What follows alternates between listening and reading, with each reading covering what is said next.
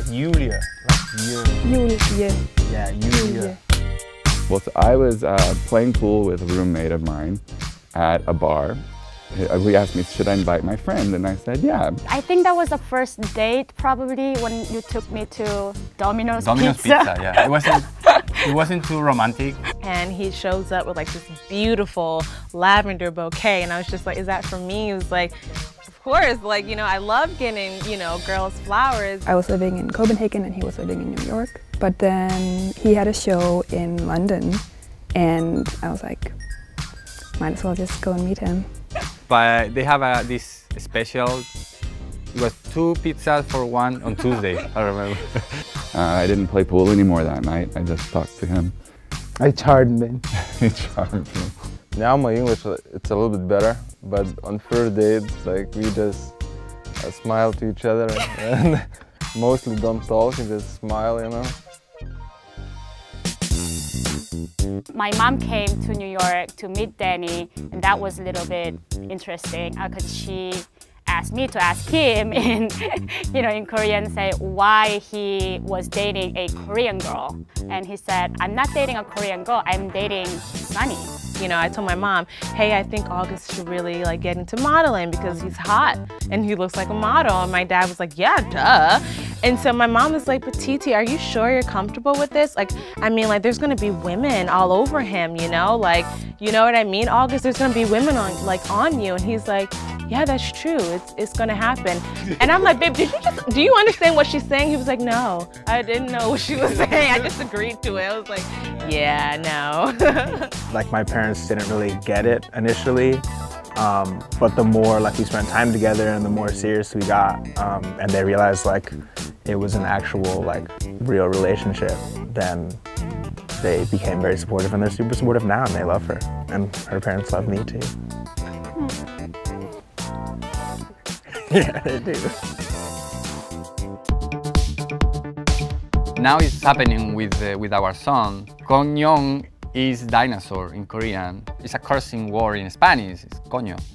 So sometimes I drop something, you know, typical thing, I break something and I'm like, coño. And then he's like, coño, coño, like the dinosaur? Where? I messed up his friend's name once. Her name's Federica and her nickname is Fede. And I thought I was going to be so smooth and use the nickname, and I accidentally called her Federa, which actually means pillowcase in Italian. I don't know. I don't know the difference between fun and funny, and he's tried to explain to me every time I say either one of the words. But well, it's like because fun is like something that is like an activity to do, but then something that's funny is like haha. But then sometimes she'll just say like, but sometimes oh, that was an fun. activity can be fun, haha.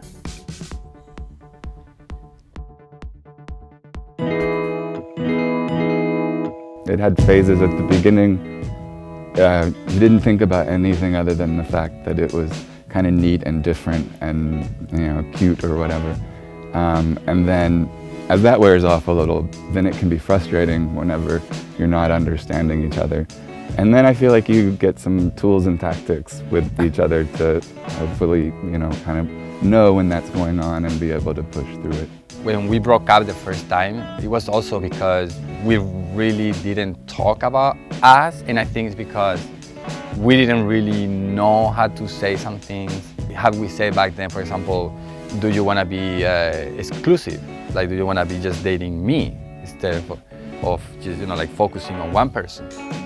We never said that before, you know, and then, yes, like we broke up. Had we had that conversation back then, we probably wouldn't have breaking up, maybe, I guess. In the beginning, I had trouble like using my humor in English because I had to like find out how to be funny in English. But yeah, I would love to be able to show you my Danish self one day. Yeah. I mean, we know each other so well. Yeah, we do. Like, extremely well. But definitely to be able to, like, I don't know, to be, like, the most to, like, one, like, we'll have to, like, to get to the other. deepest level, you would have to learn Danish. Yeah. Yeah, 100%. Yeah. Yeah, feeling then, like, I try to explain what I mean, but then I get embarrassed because it's like, not write what I try to say, and I get like a little bit shy and like. Then you stop saying what you want to say. Yeah, and I stop saying what I want to say. I think it keeps the relationship actually going and interesting because you never stop learning about each other person and culture too. So for us, I don't know, I think it has been an advantage. So it feels more like home when you're communicating, or at least having in your language, first language, and at least with your partner having all those little jokes, or having him a little at least to understand and get that little Italian, in my case, thing that it's very difficult to translate. So me learning Italian helped a little bit, is what you're saying? Yes, that's what I meant. To be honest with you, I've never felt a genuine love ever before from another man that's not my dad. And that was something that it didn't matter if he's, you know, started speaking to me in Japanese. It didn't matter about that because it was just something that he's a genuine guy, and that overrode every obstacle, you know, because I'm not gonna cry. I want to, but I'm not gonna cry right now. We're getting married in this fall, and his dad is gonna marry us, and I'm so nervous. Yeah, it's gonna be he has to funny. pronounce my full name. It's gonna be fun, funny. Tough.